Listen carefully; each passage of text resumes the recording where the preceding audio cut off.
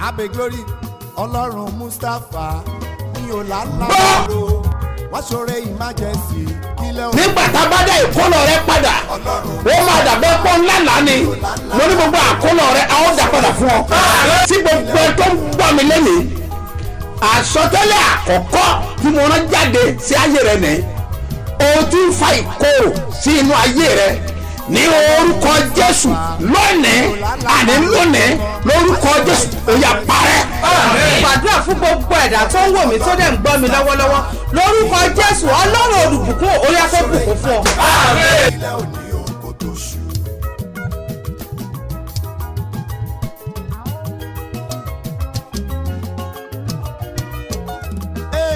Jẹ́ kí Ọlọ́run àlàáfíà May the peace of the Almighty kí ó wà God pẹ̀lú gbogbo be with ènìyàn tó ń everybody gbọ́ wọn mẹ́. hearing my voice. Mo rán ọ̀rọ̀ jáde I follow the word pẹ̀lú agbára with power. ní orúkọ Olúwa In tó the name of the dáyé Lord àti that created the ọ̀run. heaven and the earth. Lẹ̀kùn ayọ̀ tí ọ̀sẹ̀ The yìí door of joy ó of ṣí this fún ọ week will pátápátá. open for you Lẹ̀kùn completely. ògo ṣí fún ọ. Door of glory will open for Àti you. kọ́ pé It is mo gbé written, ilẹ̀kùn tó ṣí kalẹ̀ níwájú rẹ. I place a door that is open before Lẹ̀kùn you. ọlá, Door of honor. lẹ̀kùn owó, Door of money. lẹ̀kùn ìbùkún, Door of blessing. lẹ̀kùn àǹfààní. Door of Ní opportunities. ọ̀sẹ̀ yìí This week, ní orúkọ in Jésù the name of ó máa Jesus, ṣí fún ọ. it will open for you. Aláàánú máa wọ̀ ọ́. Benefactor will set for Wàá rí you. owó lò. You will get money. Owó tó máa gbé òwò rẹ The sókè. money that will lift up your Ọ̀run máa fi business, lé ọ lọ́wọ́. God will give them to Àánú you. tó máa gbé iṣẹ́ rẹ Mercy sókè. that will lift your business Ọ̀run up, kó fi lé ọ lọ́wọ́. heaven will give it to you. Ìrànlọ́wọ́ tó máa change Help story that ẹ. will yield to ayé rẹ Ó padà. máa tẹ̀ ọ́ lọ́wọ́. It will greet you. Connection kan tuntun tó nílò. That connection that you Láti need dé èèyàn to be láyé. great in Ó máa life. pàdé ọ̀nà You sẹ́yìn. will meet it this Bọ́ ọ bá week. gbàgbọ́ ní If you tòótọ́. believe truly, Ní orúkọ in Jésù. the name of Ọ̀rọ̀ tí Jesus, mo sọ fún ọ yìí. what I tell you Ó máa now wá sí will ìmúṣẹ. come to pass Wọ́n á in dẹ̀ ṣe bí Jesus, ọba.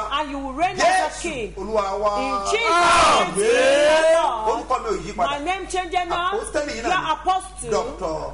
SMO Mustapha JP Baba Ṣebí Ọba láti ìjọ Syrian Golden Church Land of Reality tí olùjọ wà ní Báremú Ìdíòbí Airport area ní ìlú Ìbàdàn. Bàbá Ṣebí Ọba ń bọ̀ pẹ̀lú agbára Ọlọ́run gbogbo ènìyàn ló máa dòmìnira lọ́dún yìí o. Dr. Freedom Crusade ojú ọ̀rẹ́ Ọbásanjọ́ Láfẹ̀wá Àtàn àti gbogbo agbègbè ẹ̀. Apostle Dr. SMO Mustapha JP Bàbá Ṣebí Ọba ń bọ̀ pẹ̀lú agbára Ọlọ́run alààyè fún òmìnira gbogbo èèyàn. Dr. Freedom Crusade òmìnira mi my freedom. Bí Bàbá Ṣebí Ọba bá ti dẹ́sẹ̀ wọ ọ̀tà gbogbo ẹni ó wà lóde ọjọ́ pípẹ́ yóò máa gbòmìnira wọn lójú ẹsẹ̀. Látọjọ́ Monday 14 ní Thursday 17 February 2022. Ìwọ náà wà ní iṣẹ́ àmì àtìyánu ojúkorojú. Tí Jésù tọwọ́ ọkọ rẹ̀ ṣe. Testimony of the Freedom Crusade.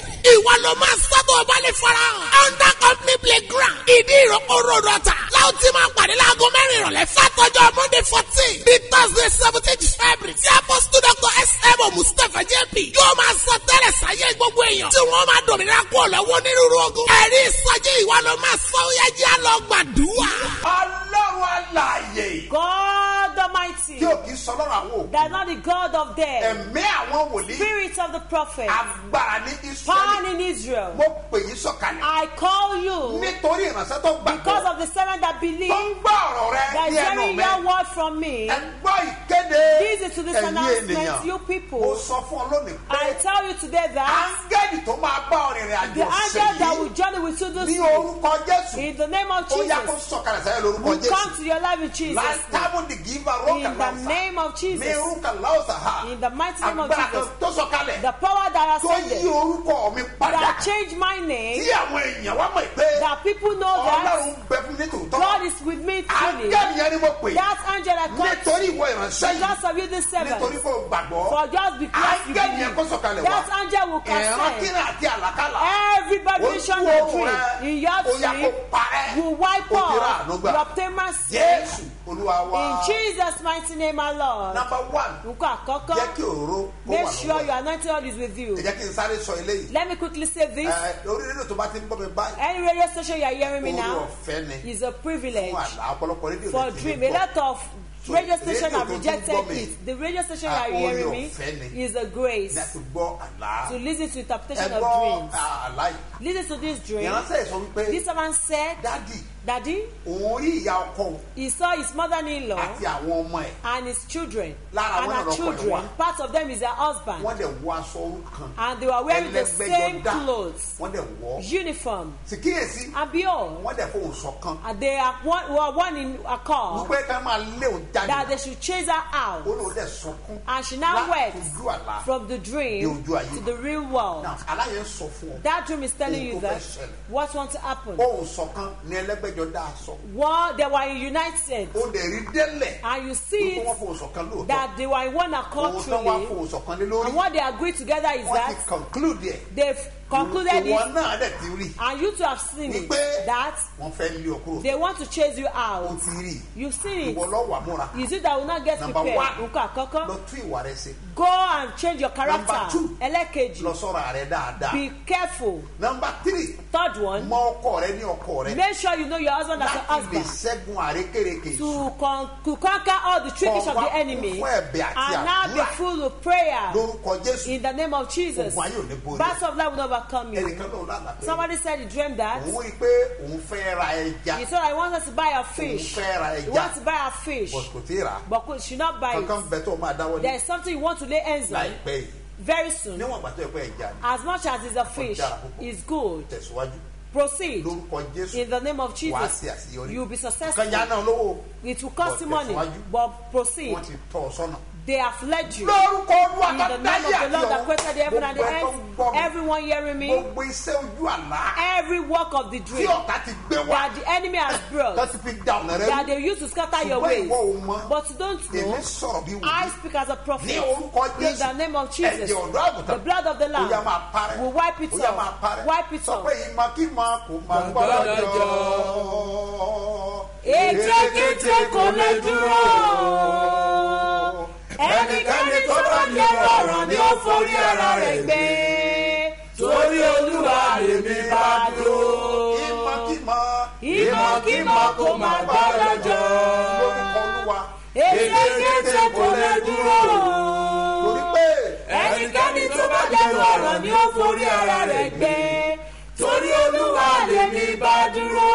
ní orúkọ Olúwa. In the name of the Lord Dá ayé ọ̀tún. that created the heaven and the Gbogbo earth, ìmọ̀ òkùnkùn lórí every ẹ̀. plans of darkness over Lórúkọ you, Jésù. in the name of Ó yá, Jesus, kó dasán. will be in Sọ pé vain. nìkan pé màá ṣe bí Tell ọba. somebody I will Màá ṣe reign bí as ọba. a king. Sọ pé màá ṣe bí ọba. I will reign as a king. Nígbà kẹta sọ pé màá ṣe bí I ọba. will reign as a king. Náà ó máa wá nílò àti dìde. You will need to stand up. Yàyàyà. Ó nílò àti dìde. You need to stand To up. wake up. Wake up. Sọ pé Today, wake up. arise. Sọ pé wake up. Rise. Èyí tó sùn yẹn tó. Enough of sleeping. O gbọ́dọ̀ sùn báyìí. You must move Sórí now. ọ̀sẹ̀ yìí. This O week, gbọ́dọ̀ lé. it must be great Nínú ògo. in glory Tí ò sí ẹni tó lè dá o. that no one can stop you. Sáà jẹ́ kọ́ wọ̀ tó rẹ̀ kó gbá òróró ẹ̀. Make sure you hold your anointing with your right Iṣẹ́ hand. bẹ̀rẹ̀. The work has Orí started bọ́ ọ̀sẹ̀ gbọ́dọ̀ pé o. because this week you must make it. Àìsáyà tẹ̀ sọ. Isaiah said Ní chapter 60. in chapter Ẹsẹ̀ kẹ́lẹ́ àti ìkejì. verse 1 and 2. Ẹgbọ́n kan tó sọ. Listen to what it Yes, says. kí ló wí? Dídé tán ìmọ́lẹ̀.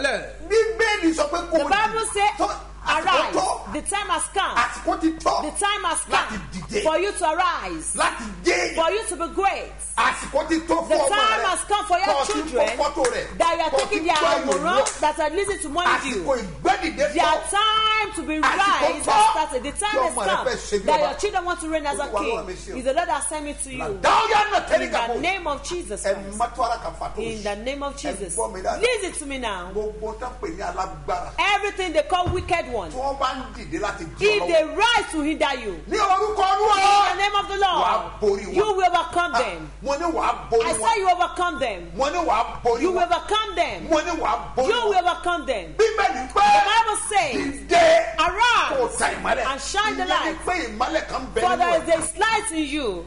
There is no human being on earth Kò sí ènìyàn kan lórí ilé àlàyé that God has not deposited something tí in Ọlọ́run ò ti you. fún ní There kankan. is something in you Kankan wà lára rẹ deposited. tá a ti gbé sínú But rẹ. you need to steer it. Ṣùgbọ́n o nílò láti You rò need to ó. steer O it. nílò láti rò ó. Tọ́ ọ bá kò tí. When you make a tea Tọ́kàn mú títọ́ da sí. and you just pour the tea inside, Ọ̀dà sí. you milk, you pour it there, Omi ṣúgà ọ̀dà you sí. put sugar there. Tọ́ ọ bá rò papọ̀. If you don't stir it together, Tọ́ ọ rò papọ̀. if you don't stir Kò it, lè mú adùn wá. it cannot bring the sweetness. Nígbà tó bá dé ìsàlẹ̀. It was when you get to the top, it will be sweet. You won't be able to drink it. But when you stir it, it will bring out the sweetness. It will sweet from up to down. For one start to be settled till now, you need to be prepared. That is that they will stay. You will see that it will not settle. That is where I am not so praying in prayer. You need to rise. Whatever your case will take, that Lord will do. You must be great. Don't mommy. You must be great. Listen carefully to me. The time of realize has come. Make sure your oil is ready. I'm coming to that. Those of you in Lagos that you are in utter everyone is left to you. The Lord that called me send me to you, that the time has come for you to rise, that the time has come for you to be great in the name of Jesus Christ. Every power that says you will not be great in life, that power will catch fire. If you are in utter everyone from Sango, yes, let's meet there. Let's meet in that under bus stop. When you come down from under bus stop, come down light from there. Yeah. Tell them you are going. We are going to meet there. In that company, that is where we will meet. That we will pray. Is the Lord that set that aside. That your life must be meaningful. You don't need anything in this program than your anointing oil. We are going to make use of anointing oil from Ojo today. Thursday, that we are going to run on the program. Is the Lord has given it to me. We will pray, and the anointing will break the yoke. And is that river that the angel that will come to read, that is beside that? Yes. We must rise. The time has come. Is there that power that tie you down? Is there the power that didn't allow you to eat the fruit of your children? Is there the power that didn't allow you to be lifted? When you lifted, it was that power that pulled you down. Who now tell you that your hope has lost? There is hope for the tree that has been cut off. There is hope for the tree that has been cut off. When you spring out the water, you will spring out. This story is true. Yes, I understand. If today is bitter, tomorrow will be bright. Not 61. Move to 61. 61. Isaiah chapter 61. Read verse 1. What does it say? The Spirit of God is upon me. For he has anointed me. I said that authority that anointed with you. Mommy and daddy. I said you're not ordinary person. I said God wants me to tell you that the time of you to rise has come. We are going to fight in spirit. And we will conquer. The one that fights, that conquer, is the one that has the victory. Now BDC City Freedom Crusade. Apostle Dr. S.M.O. Mustafa JP Baba Shebi Oba don't landing for Benin City. Oh yes, Papa don't come. Papa Shebi Oba today. Ominera Patakata today. My people for Benin City Katuya Yajadi Awalerika. Now time for we testimony be this. Benin City Freedom Crusade. We call on my freedom. Ominera me. Everybody when they satanic bondage go get the freedom instant. Gbogbo ogun ló máa ṣẹ́, gbogbo ìdè ló máa já. Níbi ìsọjí alágbára láyé. Tó wáyé ní Garrick Memorial School along Ekemwa Road opposite Uniben Ekemwa Campus Benin City. Bẹ̀rẹ̀ láti Monday February 21. Go reach Thursday February 24 this year. Láago mẹ́rin ìrọ̀lẹ́ lójoojúmọ́ lọ́jọ́ mẹ́rẹ̀ẹ̀rin. Apostle Dr. S.M.O. Mustafa JP Baba Shebi Oba plus include other anointed men of God. Go pray for una. Your life go change for better. Jésù retí ìrẹ́jẹ́ àjọ pàdé níbẹ̀. Bẹ́ẹ̀ni sókè, bẹ́ẹ̀ni dìde, fàmí lọ́wọ́ sókè, kí gbàgbọ́ ayé lọ, ògbó ayé mi, kẹ́kù yọ jáde, fàmí lọ́wọ́ sókè, màmá jẹ́ kó pẹ́. Bẹ́ẹ̀ni sókè, bẹ́ẹ̀ni dìde, fàmí lọ́wọ́ sókè, kí gbàgbọ́ ayé lọ. Ogun ayé mi, kẹ́kọ̀ọ́ yọ jáde, fàmí lọ́wọ́ sókè, màmá jẹ́ kó pẹ́. Ẹ pariwo! Ọ̀dọ́rùn ìgbẹ́dìde! Ọ̀dọ́rùn ìgbẹ́dìde! Ọ̀dọ́rùn ìgbẹ́dìde!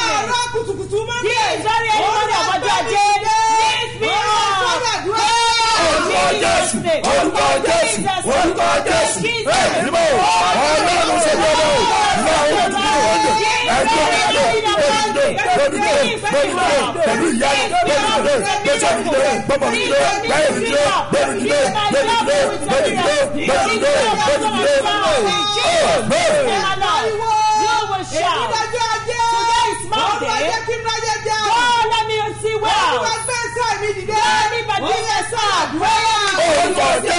orúkọ Jésù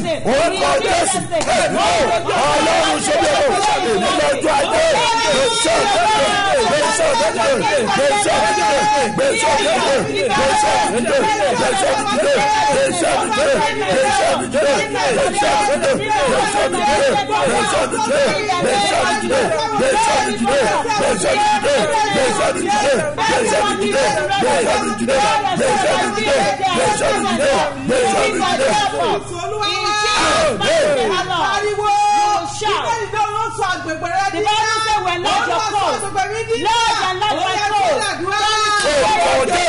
orúkọ Jésù Ọlọ́run ṣe bí ọmọ òun ni aṣọ àgbègbè mi nílẹ̀ sọ ilé mi nílẹ̀ sọ iṣẹ́ mi nílẹ̀ sọ àgbègbè mi nílẹ̀ sọ ọ́ di nílẹ̀ sọ ọ́ di nílẹ̀ sọ ọ́ di nílẹ̀ sọ ọ́ di nílẹ̀ sọ ọ́ di nílẹ̀ sọ ọ́ di nílẹ̀ sọ ọ́ di nílẹ̀ sọ ọ́ di nílẹ̀ sọ ọ́ di nílẹ̀ sọ ọ́ di nílẹ̀ sọ ọ́ di nílẹ̀. Gbogbo tí a bá dáwọ́lé, ẹ sọ́dà dúró, ẹ pariwo, gbogbo tí bá dáwọ́lé lẹ́yìn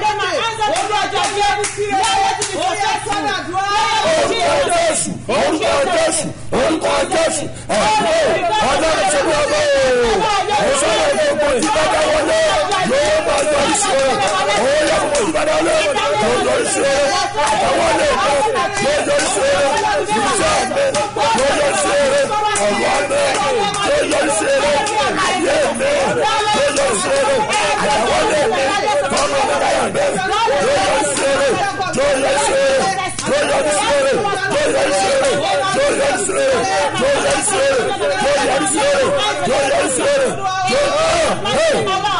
I pray for everyone hearing me that believes over this ministry in the name of Jesus. The Lord that is on the kingdom of Zion will return your captivity. Everything the enemy has taken away from you in your dream and in your spirit, in the mighty name of Jesus, heaven will restore them back to you.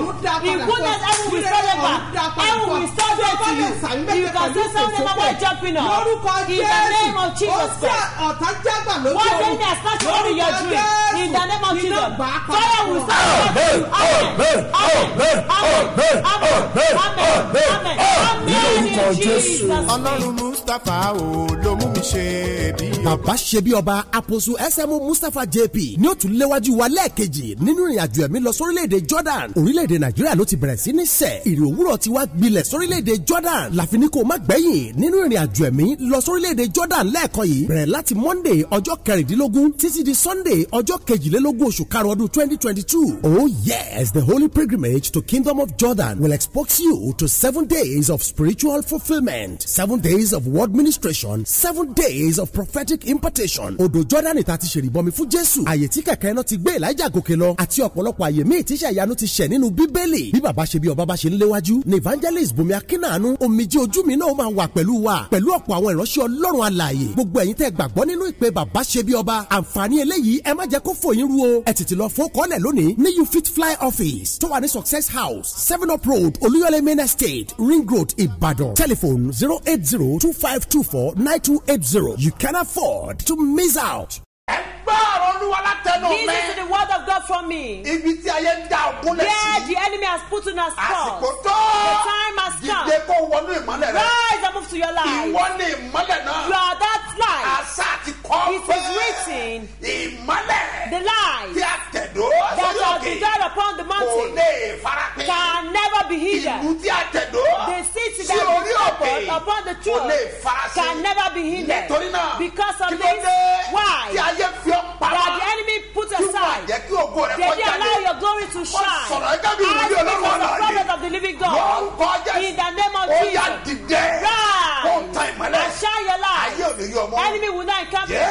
In Jesus' mighty name. lórúkọ Jésù In wà the ní name of àdúrà. Jesus, you obtain mercy. Bí òróró yẹn mú. Hold your anointing oil. Àṣẹ máa wọnú. Authority will come into it. A máa anoint ara wa. We are going Wọ́n to ní ìṣẹ́ méjì ló anoint máa- ourselves. We are going to do two things. Wàá anoint ara rẹ lórí. You anoint yourself on your Wàá head dé anoint ẹsẹ̀. and you anoint your feet. Àwa pàdé ní And we àṣálẹ́. will come and meet in the Ní under night. company. Ní Under ọ̀tá. company at Ọba ti Ota. dé under bus stop. When you get to under Ibẹ̀ bus ni stop, kò ti dúró. that is where you Come and alight under company. and come inside the Ọba company. ní agbára. It's going to be great. Wo mi? Look at me. Onílé dára fún You don't ènìyàn. just make it. Àdúrà ló máa gbà. You are going to Tí pray wàá já gbangba. till you get to the Ẹ má road. gbàgbé ní apẹtẹ Don't ìṣọ́ọ̀rù forget tòní. the vigil in Apete Àwọn today. máa ní agbára. It will be great. Ìṣọ́ọ̀rù méje 7 ọjọ́ ajé. Mondays. Tí ò ní àkànṣe. Today is a special Ẹ one. pàdé ní Apẹtẹ. Go and meet Ó in máa ní Apete. agbára. It will be Ẹ great. gbọ́ mi dára. Listen carefully. Ìgbésẹ̀ kan ló máa You are gbé. going to take a Tí step ọ̀rọ̀ rẹ máa gbọ́. that your case will be Bọ́ ọba settled. ti gbọ́ pé When you wòlíì hear yẹn that kọjá a prophet wá is sí passing ìlú kan. by to a city, Nǹkan kan bẹ tó fẹ́ there is ṣe something bẹ́ẹ̀. that wants to do there. Bẹ́ẹ̀ni. Yes. O gbọ́dọ̀ ṣe ìbẹ̀wò síbẹ̀. You must go Kó there lọ gba ní tí Olúwa and fi rán receive what the wòlíì. Lord has sent the prophet to give to you in the name of Ẹ Jesus. gbọ́ mi. Listen, Àfi iṣẹ́ tó yàtọ̀ rán mi. you send me with a Èmi different dẹ̀ sọ message, fún ọ. and I am Gbogbo telling you, ogun tó lóò ní ṣe bí ọba whatever yẹn. that said you will not reign as a Ogun king, yẹn máa ṣẹ́wọ̀n. that battle will conquer in A ti Jesus' name. pàdé àwọn kan. We met some Ní people last week, ní ọ̀sẹ̀ àwọn tó tá a kọjá, fẹ́ jọ lọ sí the people that we want to Jordan. travel together to Èyí tẹ́ Jordan. bá wà lọ́tà. Those of you in your Wọ́n fẹ́ lọ town, Jordan. you want to travel to A tó máa Jordan. pàdé. We are going to meet. Màá tó announce. I will announce Ọjọ́ tí a it. máa pàdé The day náà. we will meet. Màá tún ṣe meeting pẹ̀lú I will yín. do a meeting with Torí, you. Jordan ìtọ́dún yìí. Jordan of this year, Olúwa fẹ́ fi ṣe iṣẹ́ the agbára. Lord wants to use it for miraculous Gbogbo way. ìwọ́n tó lé àyè kan. All of you that was Ó out in kù a sọ́wọ́ ẹ̀. position is left to Àti rán you. wòlíì. I've sent the prophet, Ó kù sọ́wọ́ ẹ̀. is left to you. Bẹ́ẹ̀ ìgbésẹ̀. Take a step. Agbọ́dọ̀ jọ wọnú We òkú. must move into O glory. dẹ̀ gbọ́dọ̀ ṣe bí And ọba. you must reign as a king. O gbọ́dọ̀ ṣe bí ẹrú You must mọ́. not be a slave again. Lórúkọ Olúwa. In the name of the Ayé ò Lord. ní mú ọ. Enemy will not get Ibi you. táyé pa ó ti sí Where the yẹn. enemy has abandoned you, Wà á dẹ̀ dìde you bẹ̀. will be lifted Ọ̀run á there. gbé ọ wọ̀. Heaven will lift Ayé rẹ̀ máa you. fọ̀. Your life will Yóò dẹ̀ manifest. dára fún And ọ. it is what we Jésù do. Olúwa In wa. Jesus' mighty name. Kọ́ nọ́mbà ìsílẹ̀. Write this number Fún down ẹ̀bẹ̀ àdúrà for prayer àti request ìbéèrè. and inquiry. 09064701734. Èkejì 07041780219. Lórúkọ Jésù wàrí You àdúrà. obtain mercy in Jesus' Ilé wa name. fáwọn tó bá lọ Jordan. This one for the people that want to travel to Jordan. 09095975993.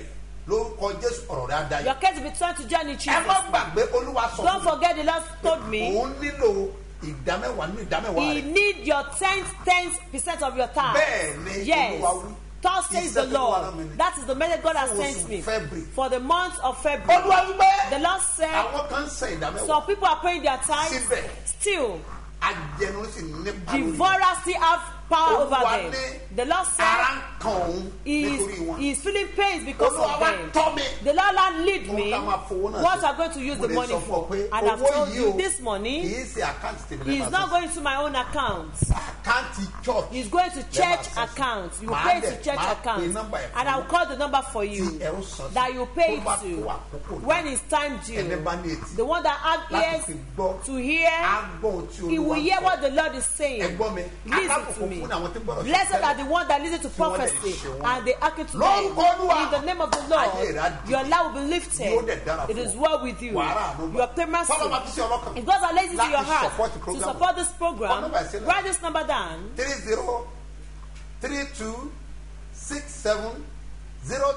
3032670285. Mustapha Solomon Moses ló máa gbé jáde ní Fort Bank. Lórúkọ Jésù ayé rẹ̀ á dìde. Your life will be lifted in Jesus' name. Lórúkọ Jésù mo ní ayé rẹ̀ á Your life will be dìde. lifted in Àfi Jesus' kó o ṣe bí name. ọba. You must reign as a king. O gbọ́dọ̀ ṣe bí You ẹrú must not be mọ́. a slave again. O gbọ́dọ̀ ṣe bí ẹrú mọ́. You must not be a slave Lórúkọ again. Jésù, In the ayé name rẹ̀ á of Jesus, dìde. your life will be Ẹ̀yin lifted. ọlọ́jọ́ ìbí òní. Those of you celebrating your Àtẹ̀yìn birthday tẹ̀sí wedding and your wedding anniversary, Mo gbàdúrà I fún yín pray o. for you. Lórúkọ Jésù. In the name of Jesus, Ayé rẹ̀ á létí your mọ́. life will be meaningful. Ogun ayé ò mọ̀ ní borí Battle of ẹ̀. life will have power Wàá over rí you. mú. You will make it. Ọkàn rẹ̀ á You balẹ̀. will have rest of mind. Gbogbo ẹni tó ń fẹ́. Every goodness you ó máa want, tẹ̀ ọ́ lọ́wọ́. you will get to you in Happy Jesus. birthday. Ẹ kú ayẹyẹ ọjọ́ ìbí. Happy wedding Ẹ kú ayẹyẹ anniversary. ìgbéyàwó. Lórúkọ yìí wàá rí àánú. You will obtain mercy in Ọya, Jesus' ẹja akọrin name. yẹn. Let's sing the song.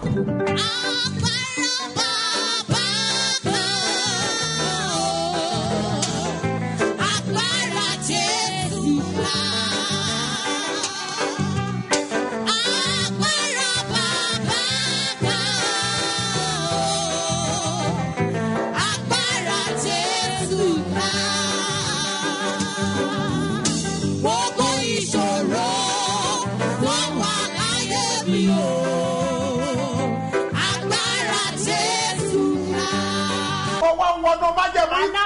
covenant of calling. Mo dẹ̀ pé ẹ̀jẹ̀ ọ̀dọ́ I àgùntàn. call the blood of the Láti Lamb wọnú àpẹẹrẹ to ìgbàgbọ́ come to rẹ that lọ. symbol of Àti faith òróró tí bẹ́ẹ̀ and lọ́wọ́ the rẹ. oil with you Láti gbé ìmọ́lẹ̀ rẹ to jáde. bring us your Láti light, gbé ọ dìde. to lift you Bàbá up. àná ti orí ara rẹ. You anoint your Àti head ẹsẹ̀ rẹ. and your feet, Kí ẹsẹ̀ rẹ kó gbé and ọmọ your ọmọ feet rẹ. will take you to your Kí olórí rẹ benefactor, kó lè wá and bá your ọ. benefactor will come to meet Orí you. rẹ ò dẹ̀ nílé Your head will not have evil. Káwọ́rí ẹ̀mọ̀ In the mighty name of Jesus Christ, I authorize every wicked one that want to confront you after you've anointed yourself. In the name of Jesus, a lot of us will come down to bondage. Power of protection will come down. Your business will be lifted. Your life will be lifted.